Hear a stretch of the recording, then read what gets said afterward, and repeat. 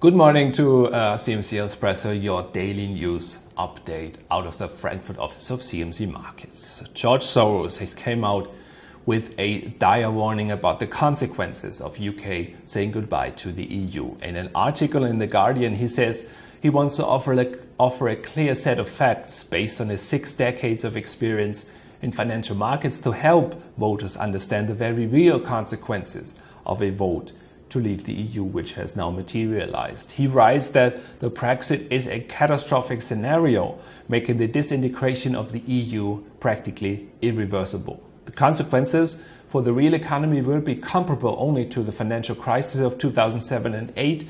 It continues to write, and tensions among member states have reached a breaking point, not only over refugees, but also as a result of exceptional strains between creditor and debtor countries within the Eurozone. He warns of a banking crisis, especially in Italy, but in Europe as a whole, and this in turn could bring populist parties like the Five Star Movement in Italy to power as early as next year. Now, many wonder if it was a good idea whatsoever to let the referendum pass with a simple majority of 50% plus one vote, or if it wouldn't have been a better idea to have an absolute majority. Now, many questions arise, like what will come after this political decision? Will there be a second referendum? Will Scotland try to vote itself out of this situation? How will the political landscape in UK look like in 3 months' time? The political process is getting solutions, the process to getting solutions together will be very important for giving markets a direction and show them their way out of this current uncertainty.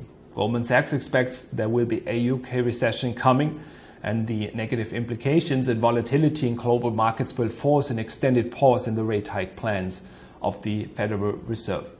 This would actually be good for gold, which managed to close above $1,307, the price tag we have been talking about in this news show in the past videos, which means that the technical downtrend since the year 2011 in the precious metal has been stopped.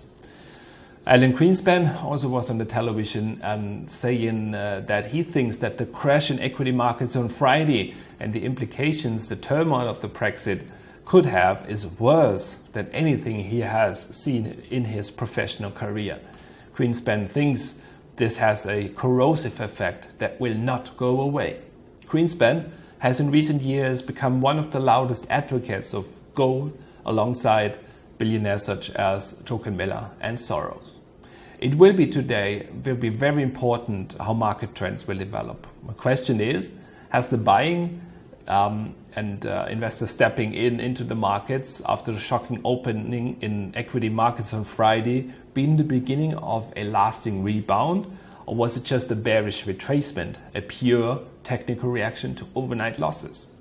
Over the weekend, everyone had at least some time to think about the situation and reassert it. So today we will get a truer look to what the trend now really is. Potentially, Friday's lows could already be the lows, but when we hear fund managers like those from Blackrock, they are very careful still, and potentially they think that the DAX, for example, could drop by another 1,500 points to go as low as 8,000. So it seems that after a period of central bank intervention, we are having markets which are beginning to be heavily influenced by traditional politics. I fear that there will be no easy way out of the current uncertain situation created by the UK referendum. The Bank of International Settlements said on Sunday the world faces a risky trinity of high debt, low productivity growth and dwindling firepower at the world's central banks. The BIS, an umbrella body for major central banks, said in its annual report that the global economy was highly exposed even before Thursday's vote by Britain to leave the EU. So it seems it cannot be any strength from the real economy building a foundation below current market values. On the contrary, there will be a period of uncertainty and adjustment coming. So once again, central banks will be the last resort, and the BIS communicated over the weekend that the central banks, are monitoring market functioning and stability and cooperate closely.